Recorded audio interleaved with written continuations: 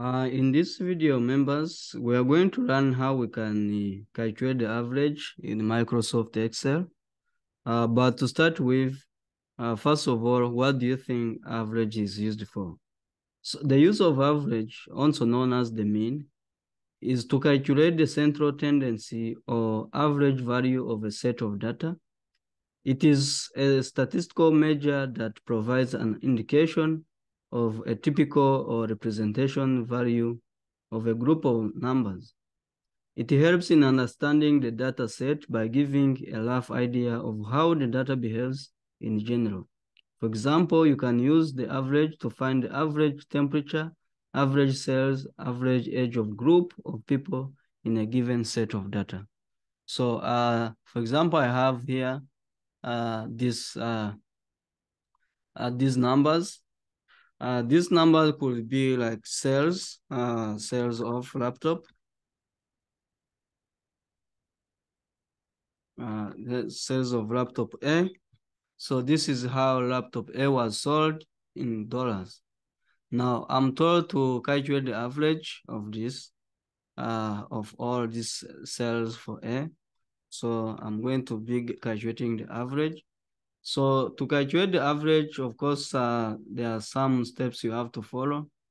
First and foremost, you need to select like the range of cells you want to find the average of. So, and first, I'm going to enter the formula, which is the equal sign first.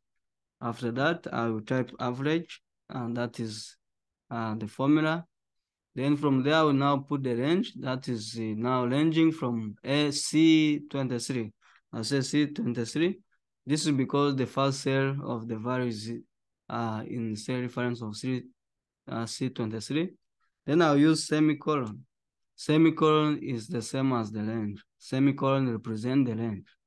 So after putting the semicolon, I go ahead and put the last value, which is the C31. Normally I have to read the column, and then after reaching the last value, you read the row in that value.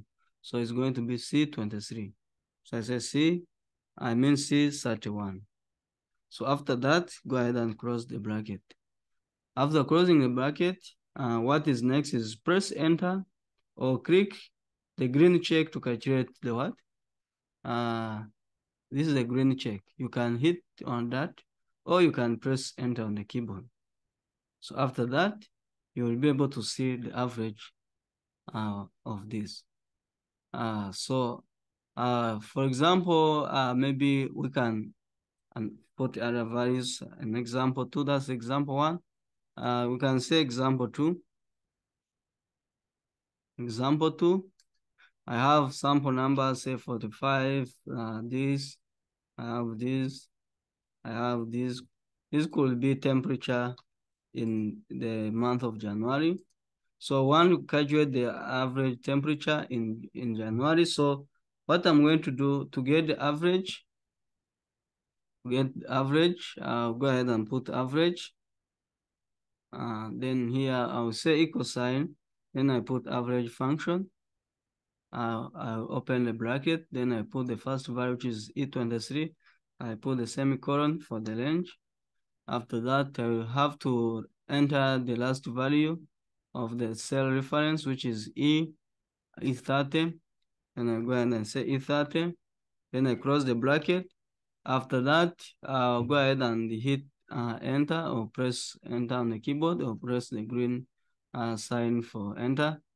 Then I'll be able to see the average for all these values. So normally that's how we can calculate the average in Microsoft Excel 2016. I know even in other version, this is the similar way we can create the average. So in the next video, we're going to look at how we can